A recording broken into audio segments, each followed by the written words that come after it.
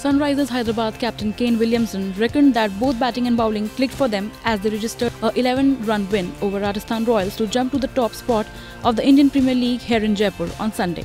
At the post-match presentation ceremony, Williamson said, "The contributions from the batting order to get 150 on that surface was certainly a par total. The surface was on the slow side and there was not much bounce. I thought the way they bowled the short ball was pretty good, and it's something we wanted to do in our bowling innings. We didn't get the 10 to 15 more on a challenging surface, but it was an improvement nevertheless. They did get off to a good start and put us under pressure, but we were able to bounce back in that second half of bowling."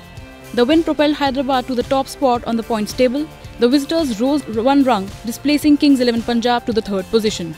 2020 is unpredictable in nature and it's nice to get a few wins on the board, he concluded.